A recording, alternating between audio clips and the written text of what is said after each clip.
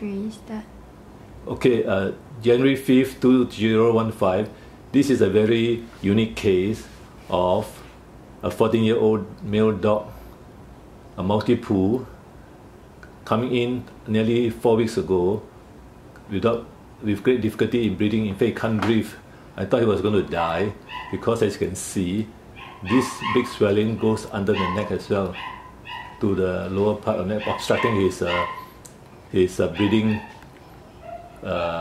tube, his breathing trachea.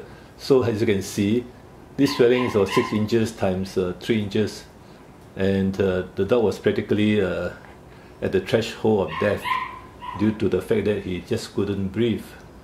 So what was the diagnosis? So the diagnosis tentatively has based on this location is right submandibular abscess.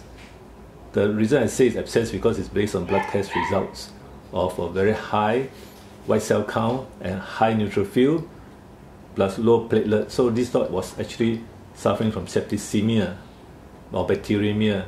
Now what happened was this dog had a right ear infection for several months, and there was no cure, kept on having passed there. So finally it led to the stage whereby, from my hypothesis, the bacterium might have gone down to the mouth and into the submandibular lymph nodes, and then it spread to become a big, painful abscess.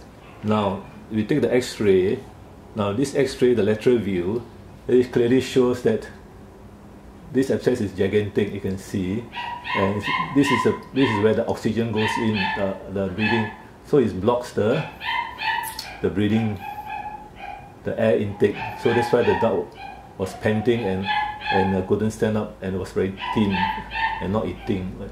So this actually 14-year-old Maltipoo, firm painful swelling. It's the right submandibular area. Now we do a ventral dorsal view. You can see this is the right side, and definitely you can see this is the right submandibular area, and this looks very much like abscess. It's spread across the throat, and of course it goes upwards and obstructing the flow of this is the trachea, the windpipe. It blocks the windpipe. So from here, this is 14 years old, this is in error. So the pain, dyspnea and pain, difficulty in breathing and painful, massive submandibular swelling. I mean, right at the dog's, it's almost about 3/4 of his the neck. And this was December 9, nearly about 4 weeks ago. Now it's January 5, 2015. You can see the total white cell count is 69 from the blood test. Should be 6 to 17. Neutrophil 98%, 60 to 70 in the normal. And the absolute numbers of neutrophils 67. Normally it's 3 to 11. Now the platelets are 142, which shows that this dog is septicemic, and that's why I say it's on the threshold of death. Now if not treated, it will have died. So the urine bacteria is 3+, and protein is 2+, so there's a urinary tract infection. So the bacteria has gone to the urinary system. Now the vet had given eye drops some weeks ago, but the dog still had passed for about 6 months. So this could be the source of the bacteria, and on the right ear as well. The right ear was the main complaint. So right and right. So everything is related to the right side. And so the diagnosis is based on lab tests and x-rays. It's a submandibular abscess. Now a biopsy was done. Biopsy was taken and sent to the lab. There was no cancers, no tumor. Yeah, it's a biopsy punch put into the lung here. And so now today is about a biopsy was here. I just get two biopsy punches in and here, and send to the lab. So there was no cancer cells. So now today is about 4 weeks later. I will show you the dog who is back to normal. Okay, now we go out and see. The dog is back in here for. Okay, now we see the dog right inside. You see the dog here, and now just sit down and then you just lift up the head. Squat down. You see the swelling is no more. The submandibular swelling. I wouldn't touch him because he's angry at me. But you can see the submandibular swelling. It's just the nose. Look at the side of the nose. See outside.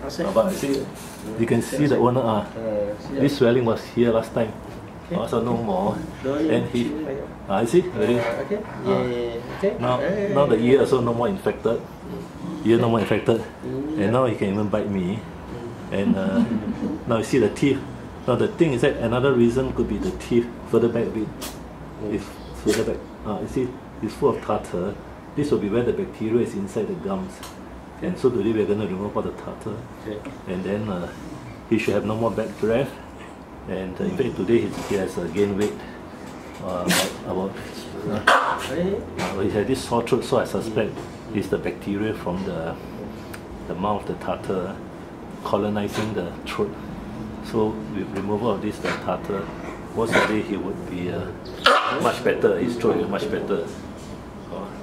So this is a good case for you because you will not see it again.